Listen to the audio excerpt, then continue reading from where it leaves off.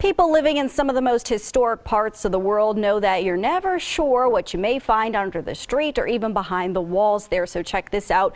During renovations for a new boutique for fashion house Oscar de la Renta, workmen discovered a huge 17th century painting stuck to a wall in Paris.